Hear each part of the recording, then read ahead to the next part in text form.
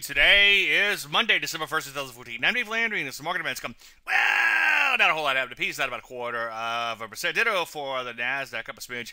Yeah, here. These two indices reflect what normally happens a day after Thanksgiving. Thin and choppy trading. Hey, wait a minute, though. Take a look at this rusty down 1.5%. This action is not good. Energy's got whacked. In fact, it got taken out behind the woodshed and shot. Gold and silver also hit fairly hard on today. Anything energy related, such as shipping, also got whacked in here. Major airlines actually flew on the news because lower energy prices are good for the airlines. This market, at least on Friday, hints a little bit of manipulation, but what is.